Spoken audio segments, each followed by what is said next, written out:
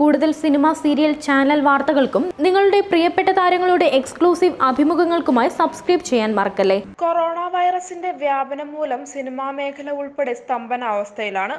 എല്ലാം പഴയ അവസ്ഥയിലെത്തുന്നതുവരെ ഈ സ്തംഭനാവസ്ഥ തുടരും. രോഗബാധ അകന്നാൽ തന്നെയും ഇപ്പോൾ അടച്ചുപൂട്ടിയ സിനിമാ മേഖല റീഓപ്പൺ ചെയ്യാൻ സമയമെടുക്കും.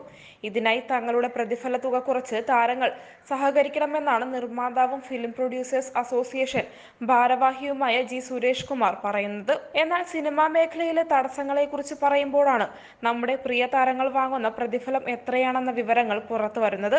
താരങ്ങളുടെ പ്രതിഫല തുക കേട്ട് ഞെട്ടിയിരിക്കുകയാണ് ഇപ്പോൾ ആരാധകർ. മലയാള സിനിമയിൽ ഏറ്റവും കൂടുതൽ പ്രതിഫലം വാങ്ങുന്നത് മോഹൻലാലാണ്. അദ്ദേഹത്തിന്റെ പ്രതിഫലം 10 കോടിയാണെങ്കിൽ തൊട്ടു പിന്നാലെ 3 കോടി വാങ്ങി മമ്മൂട്ടിയുണ്ട്.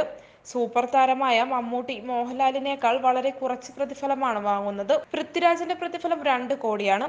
ദിലീപ് 4 കോടിയും ദുൽഖർ സൽമാൻ 3 കോടിയുമാണ് വാങ്ങുന്നത്.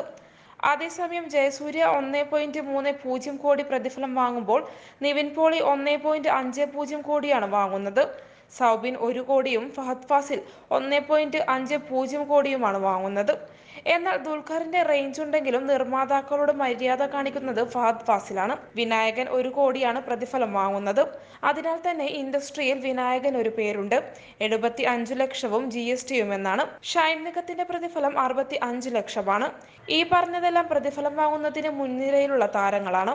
ഇനി പ്രതിഫലം വാങ്ങുന്നവരിൽ രണ്ടാം നിരക്കാരായ നടന്മാരുമുണ്ട്. സിദ്ദിഖ്, മുകേഷ്, ചെമ്പൻ വിനോദ് തുടങ്ങിയ നടന്മാരാണ് ഈ നിരക്കാർ. ഇവർ 20 മുതൽ 50 ലക്ഷം വരെ പ്രതിഫലം വാങ്ങും.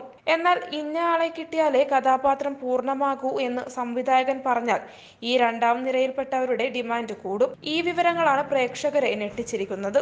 അതേസമയം ഉയർന്ന പ്രതിഫലം വാങ്ങുന്ന നായകന്മാർ തങ്ങളുടെ പ്രതിഫലം കുറച്ച് സിനിമാ മേഖലയോട് സഹകരിക്കണമെന്നാണ് ജി സുരേഷ് കുമാർ പറയുന്നത്. ദൂരദർശൻ ചർച്ചയിലാണ് സുരേഷ് ഈ കാര്യങ്ങൾ വ്യക്തമാക്കുന്നത്. അതേസമയം ലോകം കോവിഡ് പ്രതിസന്ധിയിൽ നിൽക്കുമ്പോൾ പ്രിയദർശന്റെ മരയ്ക്കാർ പോലുള്ള സിനിമകളുടെ റിലീസുകൾ അനിശ്ചിതാവസ്ഥയിലേക്ക് നീളുകയാണ്. Entertainment desk, Sini life.